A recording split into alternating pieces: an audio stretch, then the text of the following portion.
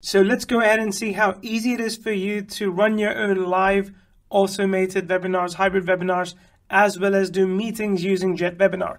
By the way, just so you know, we've got detailed tutorials. So when you log in the very first step, you will see this. And if you don't want to see that, you can just go ahead and you can disable Product Tour. If you have Product Tour active, then we can walk you through exactly each and every feature right within the application. So when you come into the dashboard, you'll see this.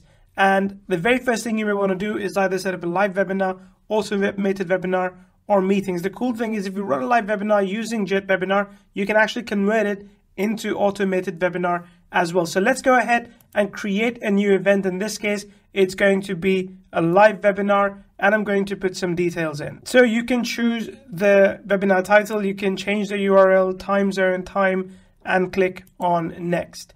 When you do that, you've got a link now to invite attendees. So I'm just going to copy that link and show you what that looks like to an attendee. They see something simple here, JetWebinar demo. This is where they can put the name and email address and sign up. Let's click on finish. But now you can do a lot more editing. So this is a quick way of setting up a webinar. But if you wanted to, you could also set up a paid webinar. For example, you could charge them a price of your choice, or in this case, it could be a free webinar. You can choose the webinar length. In this case, I'll set it to be 120 minutes.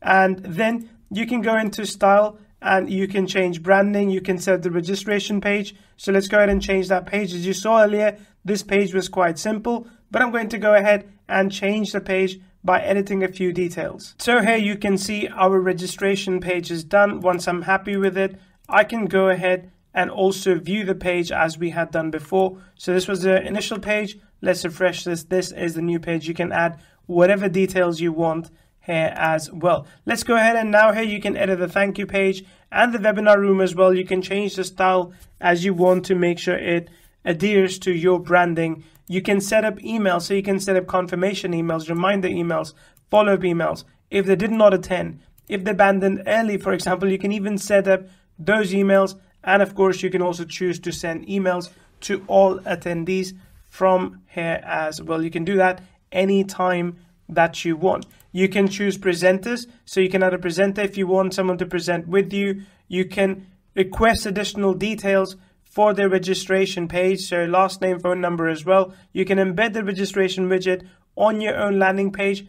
If so you want, there's a ton of things you can do with this. Anything you'd want from a webinar registration page. And then you've got in webinar options as well, where you can have open chat, moderated chat, or you can hide the chat altogether. You can download the chat transcript as well. All these cool things you can do to control what shows for whom. And then of course you have integrations where you can put in Google Analytics code. You can put in custom event conversion code such as Facebook retargeting pixels, and you've got some third-party integrations as well, including Mailview, that will be in place shortly. And then once you've all the attendees that have signed up, you'll be able to get a list of all of them right over here. If you're running any polls, you'll see the list of poll results over there as well. Then of course, once the webinar is run, you will see all the analytics, visitors, registrations, number of attendees, registration rate, and attendance rate as well. That's just the live webinars. You can also run your automated webinar. So let's go ahead and create a new pre-recorded or automated webinar. You can choose to run it once, you can choose to run it hourly, run recurring on certain days, or instantly. It's entirely up to you. So let's say in this case I say run it instantly. Let's go ahead and click on next. And there, this is the link that I can use to invite attendees. As before, I can go ahead and edit this so when someone does sign up, they are able to go ahead and watch it immediately. As before, I can edit styles, set up emails, and also add additional registration details. It's entirely up to me how I want to customize it. And then this is where in-webinar options are different. Because this is a pre-recorded webinar, you want to ideally play a previously recorded video. So I'm just going to go ahead and pick Essential Penciled Webinar that we have from before.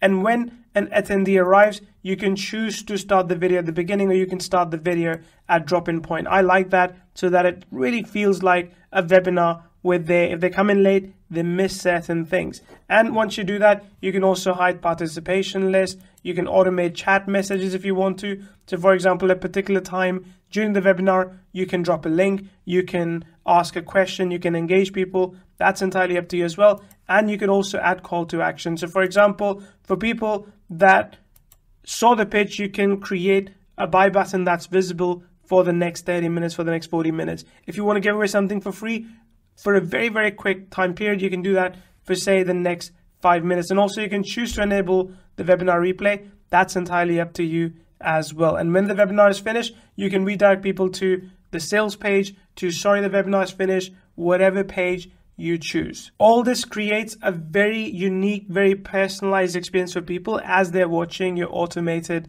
webinars. And when someone signs up to the automated webinar, they will see this webinar playing and they will see any chat as well, so they can send questions. From the back end, you can answer their questions as well, and you can manage the entire process. And of course, once you have everything set up, you will see the calendar here with all the events that are up and coming. So this way, you are able to visualize exactly how many webinars you're going to be running.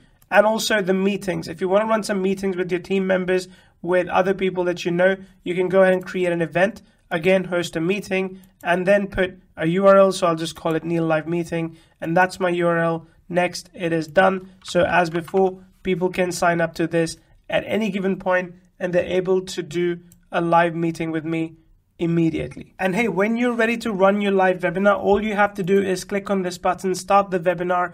It will ask you to allow your microphone and allow your camera as well. You do that by clicking on this button.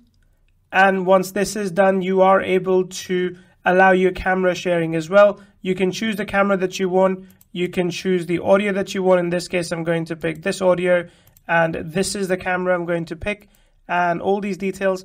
And then you can go ahead and join the webinar as a host and you can present your screen. If you don't want to share your camera, you can stop your camera share and you can do screen sharing. As I mentioned, you can pick one of the multiple screens that are available to share, and this way you can run a live webinar. You can see all the participants that are there, you can see the chat in real time, engage people as well, and everything basically is accessible for you in one place. Once you want to start running your recording, you can click this button and that's going to record the webinar for you as well. There's a few other options for you to create a poll, share an offer, share a video to the room, add audio transcription, start audio transcriptions, and configure camera and mic. Share a video to the room is an interesting feature where you can pick one of the many videos that are available inside your account and you can share that with people so that they are able to watch that video as well, and you can just switch away from presenting yourself. So like this is the video that I was talking about and it's now playing while I'm just sitting back. That's it. Once you're done, you can click the end webinar button. It's going to end the webinar, and this way your customers will continue to get follow-up emails from you for once the webinar is ended with links or anything else that you want to share with them.